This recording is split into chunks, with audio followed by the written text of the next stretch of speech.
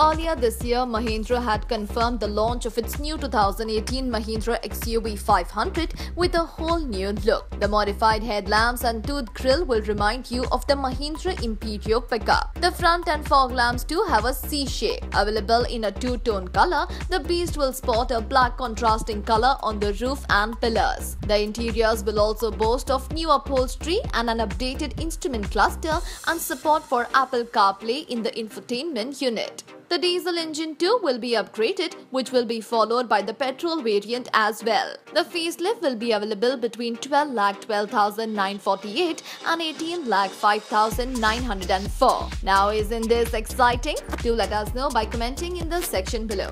Suzuki S-Cross has got a new facelift complete with a new front end, waterfall grille supported by newly designed LED headlamps and integrated LED DRLs. The bumper too sports a new stylish look. The two creases on the hood give a new life to the beast and the side sport 17-inch alloy wheels. The brake lights too have been incorporated with LED lamps. Presently, the Suzuki SX4 is available in Taiwan markets only and is slated to reach the Indian subcontinent sometime in Diwali. This news has been confirmed by the executive director of Maruti Suzuki, and hearing this, we simply can't contain our excitement. Can you? Do let us know by commenting in the section below.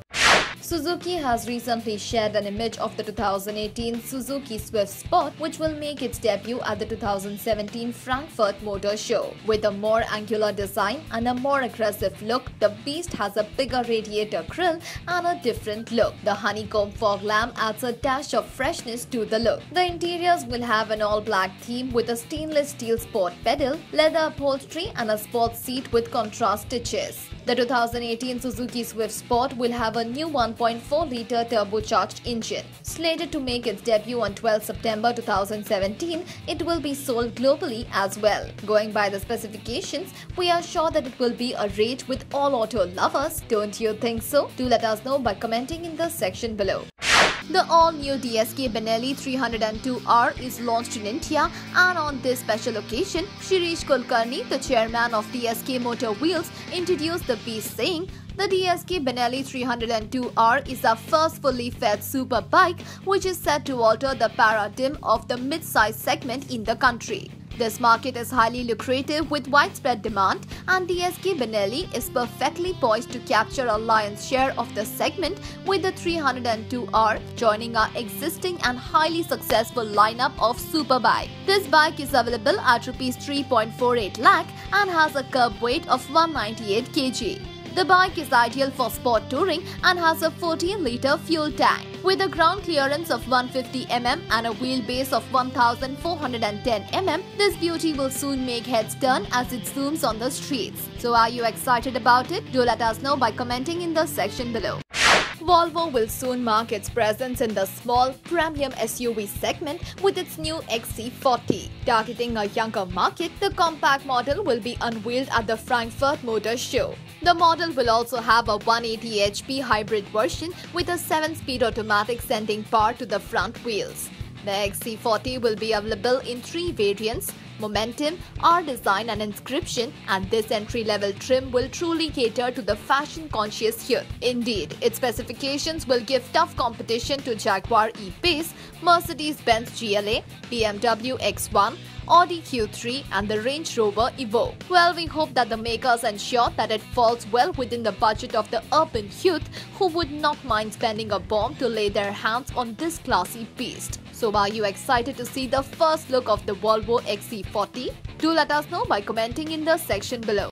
It's great news for all Renault lovers, for its new Kwid hatchback will now cost only 2.62 lakh as against the earlier 2.65 lakh. The revised prices will help buyers to save between 5,200 and 9,500 depending on the state the beast is purchased as well as the variant. The Kwid faced neck-to-neck competition from brands like Maruti Suzuki Alto 800, Alto K10 and Datsun Redi-GO. Ever since its launch, the hatchback has recorded a sales of more than 17,500, and now the revised price, all thanks to the GST, is leaving automobile lovers delirious with delight. So are you one of them? Do let us know by commenting in the section below. The new Datsun Redi-GO 1.0L has been launched in India and will be available at all Nissan dealerships pan-India. Available at around 3,57,333, the Datsun boasts of LED TRLs, central locking, keyless entry, black interior with silver finish on the AC vents and horn pad and driver side airbag. With a 68 PS at 550 RPM and 91 Nm torque at 4,250, the Datsun will truly be a hit in the Indian subcontinent. Presently, the beast is available only in the O grade and is great, with the latter costing 3,72,238 in contrast to the former's pricing of 3,57,333. With the festive season on the verge of commencing, we are sure that most families would love to own this beast. Don't you think so?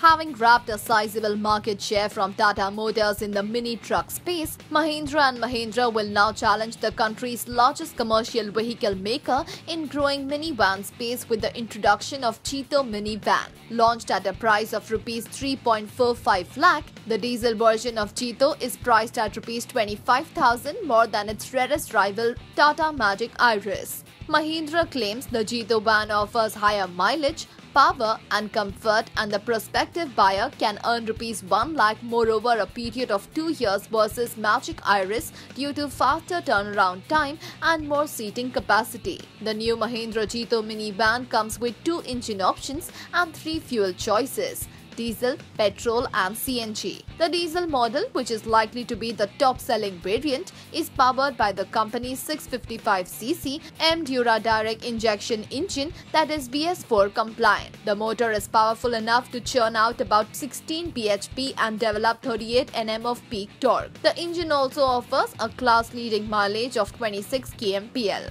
As mentioned before, Mahindra also offers petrol and CNG models of the Cheeto minivan, which will be rolled out later.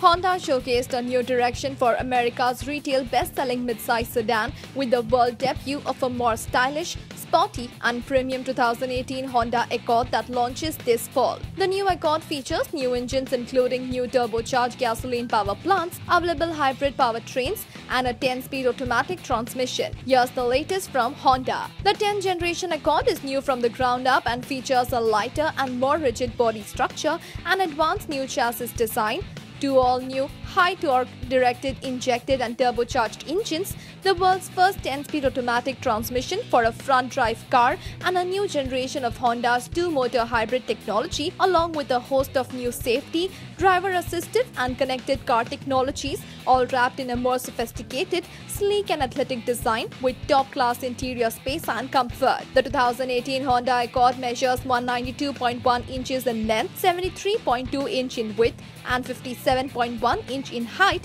and has a wheelbase of 111.4 inches. On the outside, it gets 9 lamp full LED headlights, LED fog lights, 19-inch alloy wheels and LED tail lamp. Comfort convenience features include dual-zone automatic climate control, ambient interior lighting, remote engine start and push-button start.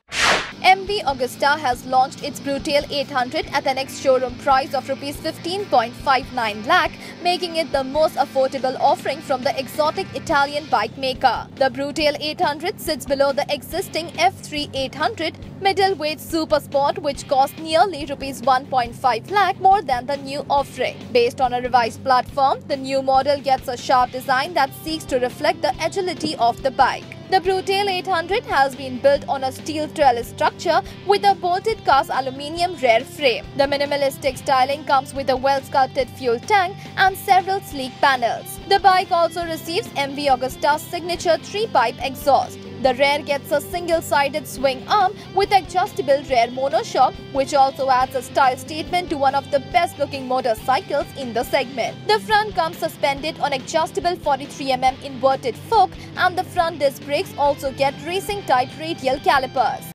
Mercedes-Benz has unveiled its first ever pickup truck, which the company calls the X-Class. First shown as a concept version at a presentation in Stockholm in 2016, the X-Class is a rugged, all-terrain pickup that can also be used as a vehicle for urban lifestyles. It consists of a ladder-type frame, red multi-link solid axle, front independent wheel suspension and coiled springs on both axles, which ensure the car to provide a better off-road experience. As per the company claims, the X-Class can haul a payload of up to 1.1 ton. That is enough to transport 17 full 50-litre barrels of beer in the cargo area. The company also claims that it can also pull a trailer containing 3 horses or an 8-meter yacht. The X-Class is the only mid-size pickup to be equipped with lighting in the cargo area as standard. The third brake light contains LED lights which illuminate the whole load bed. Inside, the X-Class comes with a 5.4-inch color multimedia display that is nestled between the analog round dials that are inspired